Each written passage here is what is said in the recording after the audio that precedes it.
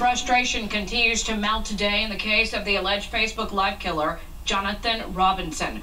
Both Robinson and the family of Rannita Williams, his alleged victim, are growing annoyed with inaction in the courthouse. KSLA News 12's Christian Picos was in court all day and joins me in the studio tonight. And Christian, why can't this case move forward, and how is Rannita's family holding up?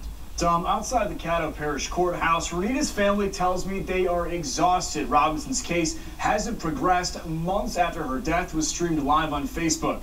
The reason the trial hasn't begun yet is because Robinson still doesn't have a defense attorney suitable for his case. Now remember, the Caddo Parish District Attorney is seeking the death penalty for Robinson, but due to funding cuts, there's a lack of qualified defenders in Northwest Louisiana, delaying the trial.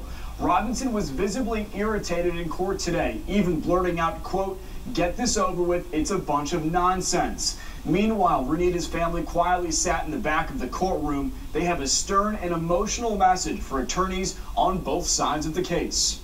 Louisiana is Louisiana, no matter where the lawyers come from. They should be here to represent, not have both mothers sitting there waiting, constantly coming, they're not doing anything, not giving them no feedback.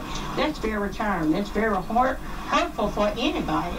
Now, representatives from the Louisiana Public Defenders Board and the Caddo Parish District Attorney's Office argued over how Robinson is still left without a proper defense attorney. Now, keep your KSLA News 12 app close as we learn more details about Robinson's coming court appearances and what's next in his case.